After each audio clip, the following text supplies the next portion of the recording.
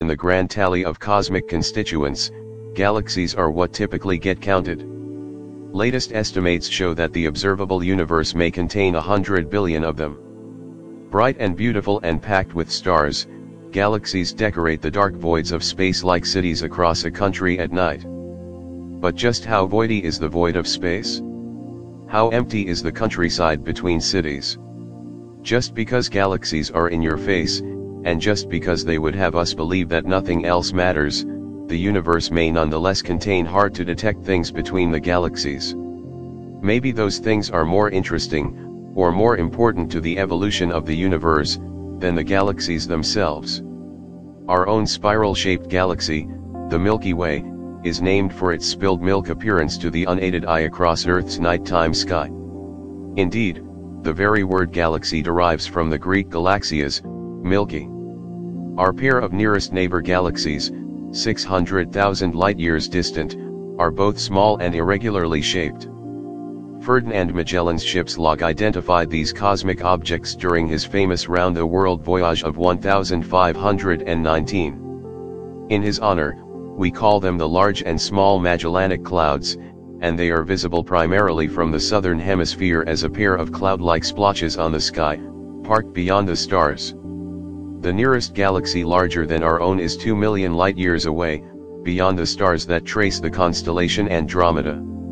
This spiral galaxy, historically dubbed the Great Nebula in Andromeda, is a somewhat more massive and luminous twin of the Milky Way. Notice that the name for each system lacks reference to the existence of stars, Milky Way, Magellanic Clouds, Andromeda Nebula. All three were named before telescopes were invented, so they could not yet be resolved into their stellar constituencies. As detailed in Chapter 9, without the benefit of telescopes operating in multiple bands of light, we might still declare the space between the galaxies to be empty.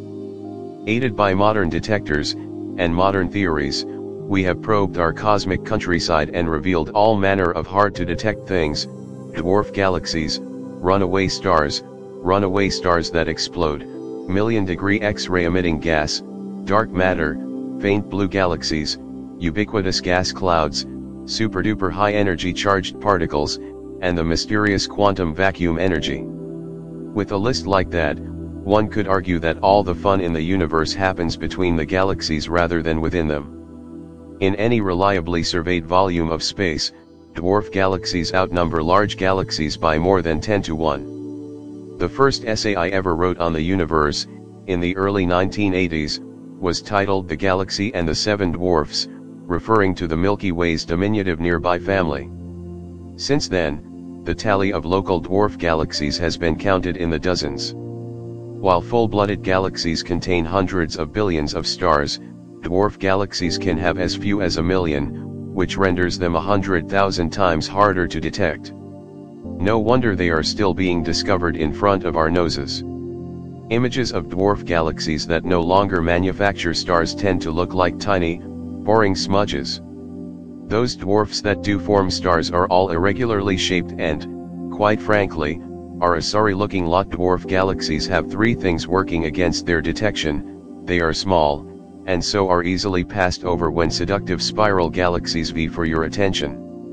They are dim, and so are missed in many surveys of galaxies that cut off below a pre-specified brightness level. And they have a low density of stars within them, so they offer poor contrast above the glow of surrounding light from Earth's nighttime atmosphere and from other sources. All this is true.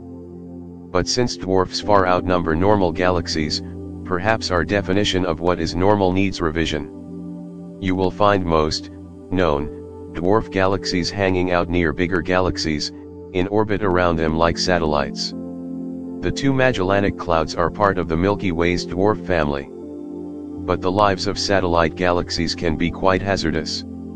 Most computer models of their orbits show a slow decay that ultimately results in the hapless dwarfs getting ripped apart, and then eaten, by the main galaxy.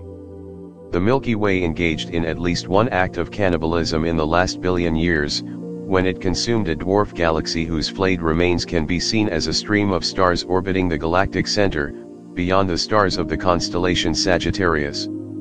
The system is called the Sagittarius Dwarf, but should probably have been named lunch. In the high-density environment of clusters, two or more large galaxies routinely collide and leave behind a titanic mess. Spiral structures warp beyond all recognition, newly induced bursts of star-forming regions spawned from the violent collision of gas clouds, and hundreds of millions of stars strewn hither and yon having freshly escaped the gravity of both galaxies. Some stars reassemble to form blobs that could be called dwarf galaxies. Other stars remain adrift. About 10% of all large galaxies show evidence of a major gravitational encounter with another large galaxy, and that rate may be 5 times higher among galaxies in clusters. With all this mayhem, how much galactic flotsam permeates intergalactic space, especially within clusters? Nobody knows for sure. The measurement is difficult because isolated stars are too dim to detect individually. We must rely on detecting a faint glow produced by the light of all stars combined. In fact, observations of clusters detect just such a glow between the galaxies, suggesting that there may be as many vagabond, homeless stars as there are stars within the galaxies themselves. Adding ammo to the discussion, we have found, without looking for them, more than a dozen supernovas that exploded far away from what we presume to be their host galaxies. In ordinary galaxies, for every star that explodes in this way, 100,000 to 1,000,000 do not, so isolated supernovas may betray entire populations of undetected stars.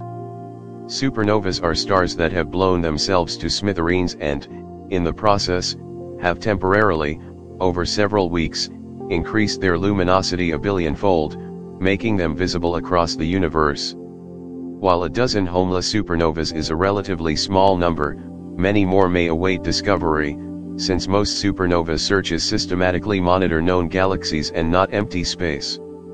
There's more to clusters than their constituent galaxies and their wayward stars.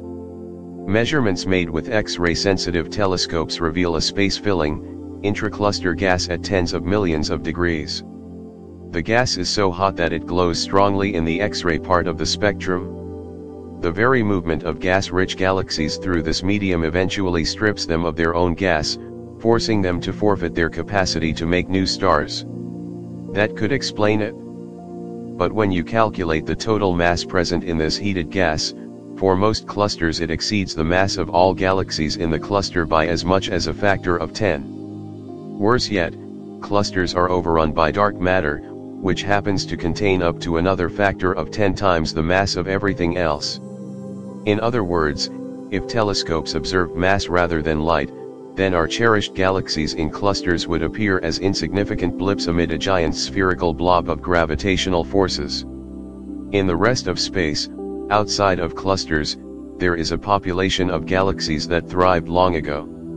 As already noted, looking out into the cosmos is analogous to a geologist looking across sedimentary strata, where the history of rock formation is laid out in full view. Cosmic distances are so vast that the travel time for light to reach us can be millions or even billions of years. When the universe was one-half its current age, a very blue and very faint species of intermediate-sized galaxy thrived. We see them. They hail from a long time ago, representing galaxies far, far away. Their blue comes from the glow of freshly formed, short-lived, high-mass, high-temperature, high-luminosity stars. The galaxies are faint not only because they are distant but because the population of luminous stars within them was thin. Like the dinosaurs that came and went, leaving birds as their only modern descendant, the faint blue galaxies no longer exist, but presumably have a counterpart in today's universe. Did all their stars burn out? Have they become invisible corpses strewn throughout the universe? Did they evolve into the familiar dwarf galaxies of today? Or were they all eaten by larger galaxies? We do not know, but their place in the timeline of cosmic history is certain. With all this stuff between the big galaxies, we might expect some of it to obscure our view of what lies beyond. This could be a problem for the most distant objects in the universe, such as quasars.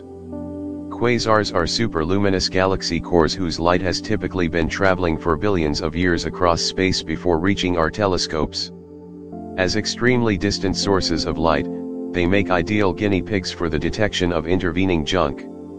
Sure enough, when you separate quasar light into its component colors, revealing a spectrum, it's riddled with the absorbing presence of intervening gas clouds. Every known quasar, no matter where on the sky it's found, shows features from dozens of isolated hydrogen clouds scattered across time and space. This unique class of intergalactic object was first identified in the 1980s, and continues to be an active area of astrophysical research. Where did they come from? How much mass do they all contain? Every known quasar reveals these hydrogen features, so we conclude that the hydrogen clouds are everywhere in the universe. And, as expected, the farther the quasar, the more clouds are present in the spectrum. Some of the hydrogen clouds, less than 1%, are simply the consequence of our line of sight passing through the gas contained in an ordinary spiral or irregular galaxy. You would, of course, expect at least some quasars to fall behind the light of ordinary galaxies that are too distant to detect. But the rest of the absorbers are unmistakable as a class of cosmic object. Meanwhile, quasar light commonly passes through regions of space that contain monstrous sources of gravity, which wreak havoc on the quasar's image. These are often hard to detect because they may be composed of ordinary matter that is simply too dim and distant, or they may be zones of dark matter, such as what occupies the centers and surrounding regions of galaxy clusters. In either case, where there is mass there is gravity. And where there is gravity there is curved space, according to Einstein's general theory of relativity. And where space is curved it can mimic the curvature of an ordinary glass lens and alter the pathways of light that pass through. Indeed, distant quasars and whole galaxies have been lensed by objects that happen to fall along the line of sight to Earth's telescopes.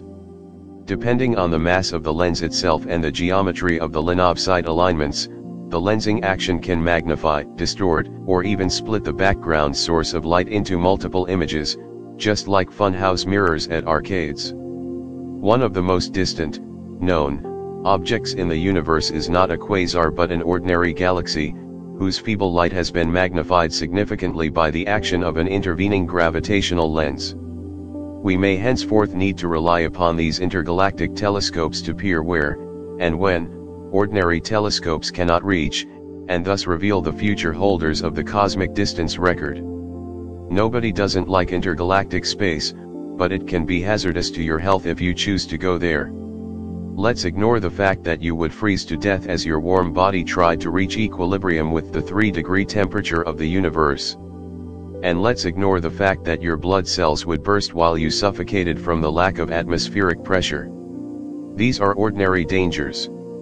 From the Department of Exotic Happenings, intergalactic space is regularly pierced by super-duper high-energy, fast-moving, charged, subatomic particles. We call them cosmic rays. The highest energy particles among them have 100 million times the energy that can be generated in the world's largest particle accelerators. Their origin continues to be a mystery, but most of these charged particles are protons, the nuclei of hydrogen atoms, and are moving at 99.99999999999999999% of the speed of light. Remarkably, these single subatomic particles carry enough energy to knock a golf ball from anywhere on a pudding green into the cup. Perhaps the most exotic happenings between, and among, the galaxies in the vacuum of space and time is the seething ocean of virtual particles, undetectable matter and antimatter pairs, popping in and out of existence. This peculiar prediction of quantum physics has been dubbed the vacuum energy, which manifests as an outward pressure, acting counter to gravity, that thrives in the total absence of matter. The accelerating universe, dark energy incarnate, may be driven by the action of this vacuum energy. Yes, intergalactic space is, and will forever be, where the action is.